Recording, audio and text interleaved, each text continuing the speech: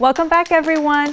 Thank you for joining us today. We have a special lesson prepared today, so grab those notebooks, gather your friends and family and siblings, and let's get ready to learn new things about God. We don't want to grow up. We just want to be young. Play and make believe, come and rescue me. Feel the sun on my skin and scream. We don't want to grow up. We just want to have fun. Wild and free, baby, we can dream farther than our eyes have ever seen. I don't want to grow up. The past 3 weeks, we have been looking at stories in the Bible where God displays His power and shows His understanding. We've looked at Deborah and Barak and how they fought against an army.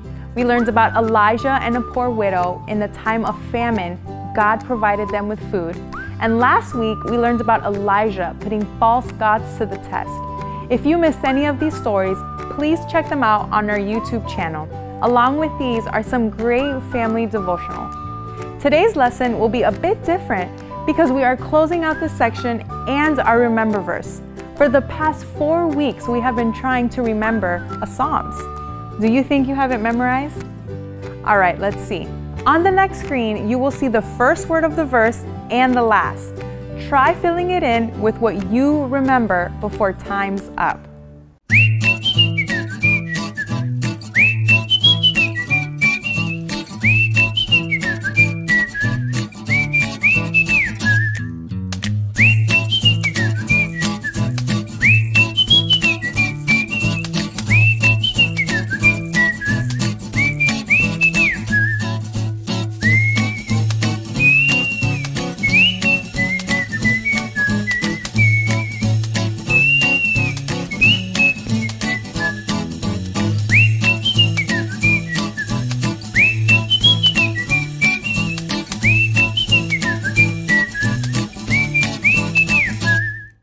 Guys, how did you do? Awesome. We're gonna say it together one last time. Psalm 147, verse 4 to 5. He counts all the stars. He calls them all by name. How great is our Lord. His power is absolute. His understanding is beyond comprehension. Last week, we read about Elijah challenging King Ahab, his people, and Israel about who the one true God is. God sent the prophet Elijah to remind the people of that very thing. Israel had a unique responsibility. You see, long ago, God chose this specific nation to teach other nations about God. Israel lived differently than other people, they ate differently, they celebrated different holidays, all in the hopes of helping other people learn about God. But along the way, they forgot this calling. Instead of teaching others to be like them, they became like the people around them. And that is why this challenge with Elijah is so important, because God didn't want Israel to forget their purpose. This goes all the way back to the book of Deuteronomy. Let's try saying that 10 times fast.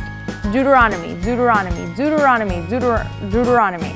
All right, that's hard. Deuteronomy chapter 4, verse 35 through 39.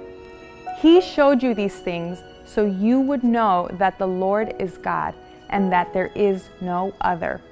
He let you hear His voice from heaven so He could instruct you.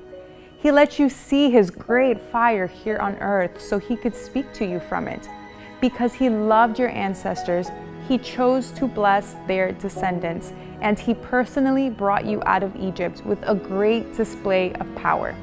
He drove out nations far greater than you, so He could bring you in and give you their land as your special possession as it is today. So remember this and keep it firmly in mind. The Lord is God, both in heaven and on earth. There is no other.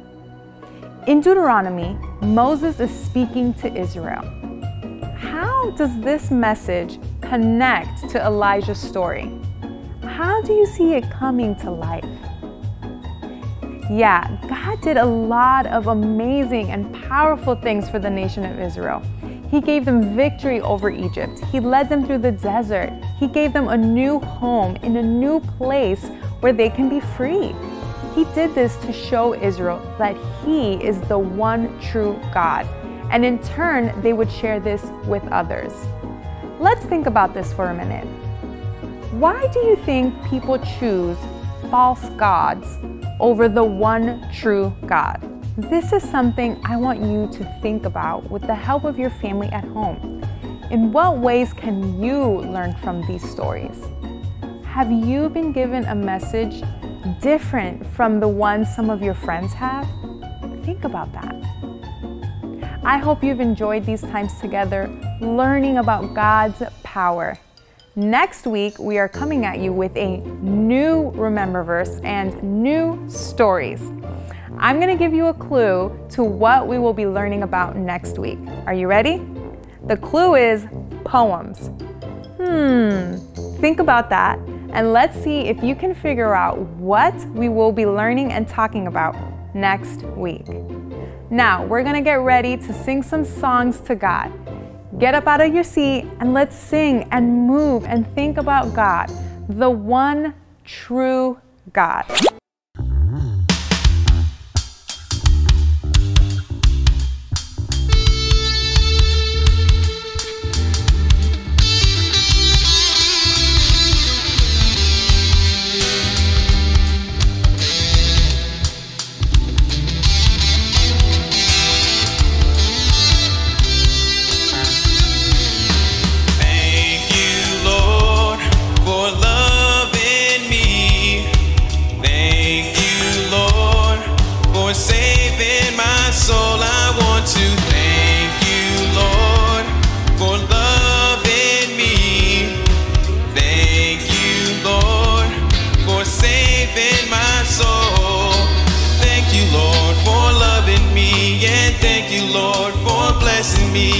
Thank you, Lord, for making me whole and saving my soul.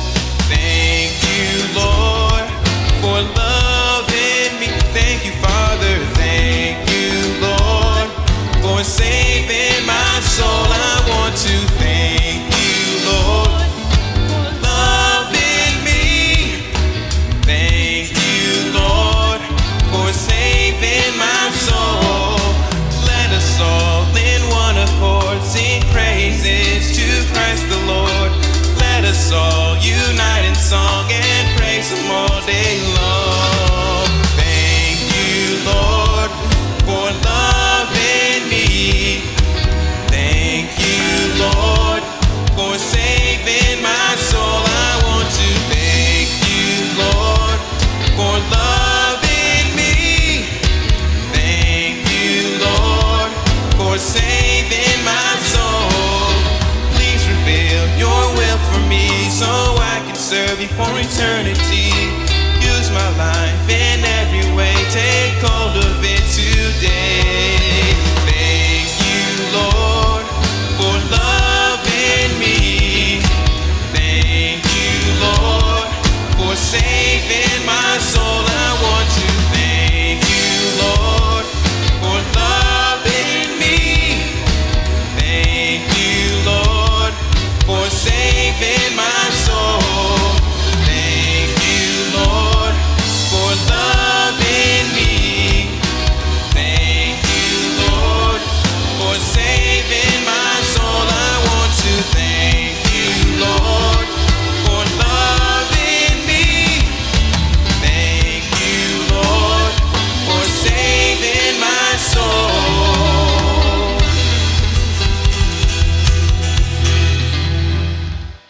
Thanks for joining us. We will catch you here next week. And if you want to catch up on past videos, check out our Kingdom Kid playlist on YouTube. Don't forget to see the family devotional below. Bye!